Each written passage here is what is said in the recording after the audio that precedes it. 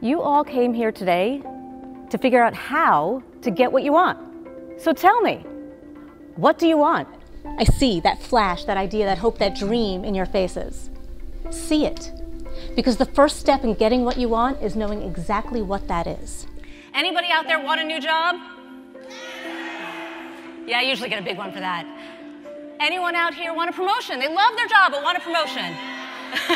This crowd over here. You can have everything that you mentioned, but you're more likely to get it and get it faster, easier, and often with a better outcome when you're connected. All those things you said you wanted that new job, 90% of your jobs come from who you know.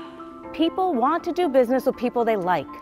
And at the end of the day, it's the relationship that wins. It is not the best product.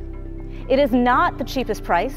People choose who they want to work with, because that's the most important thing. But knowing what you want is not enough. You're going to need people along the way to help you get there. Think of somebody who can help make that happen. Now the hard part. How do you get them to do what you want? There are really only 3 reasons people do anything. Guesses? Money. There's something in it for them. Yeah. Reason number 2 is because they do it for you. Or as my grandmother says, I do it for you. Actually, what she really says is, what I do for you. It's really because of the relationship we built, that you have added value, that you have been there for me. I'm going to be there for you.